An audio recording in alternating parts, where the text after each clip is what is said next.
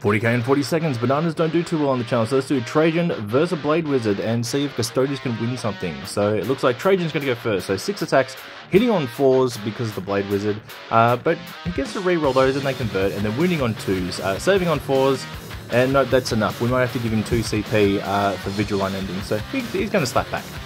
So he's hitting on 2s and winning on 3s, re-rolling the wounds, and Trajan, even with the Moment Shackle, that's not enough. There was only Bananas in here. How did Bananas still manage to lose?